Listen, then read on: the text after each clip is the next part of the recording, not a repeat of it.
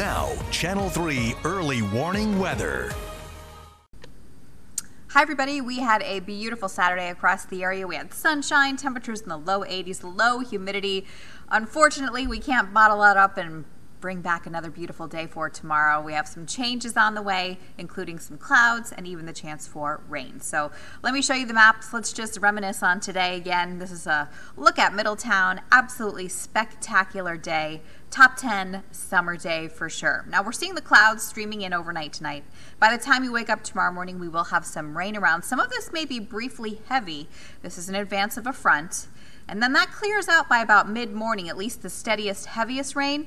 We'll have the chance for some scattered showers, but I think we'll also see some breaks in the overcast with a little bit of sunshine. And there's even the chance for some thunderstorms later in the day into the evening hours as the cold front slides through. So a little bit of everything tomorrow, really depending on how much sunshine we see will really impact our temperatures. We're forecasting upper 70s, low 80s, but if we see a little more sun, it could be warmer than that. Then as we head towards Monday, we're in full sunshine. It looks like a great day to get outside and enjoy the beach, the pool, the lake. Temperatures on Monday approaching the upper 80s to near 90 degrees. So overnight tonight we'll drop down into the low to mid 60s, increasing clouds, rain by morning. Tomorrow will feature some rain in the morning, partly sunny skies, and some afternoon thunderstorms.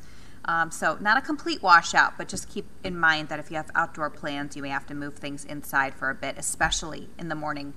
Then on Monday, we're dry, 90 degrees. Tuesday, also forecasting 90 with a few late day storms. Wednesday, I'm calling for a mainly dry day at this point, 86. Then on Thursday and Friday, chance for some showers and thunderstorms each day. Not a washout there either. And then the chance for sunshine next Saturday. That could change, but right now, next weekend is looking pretty good. That is your latest forecast. We'll see you tonight on Eyewitness News at 11.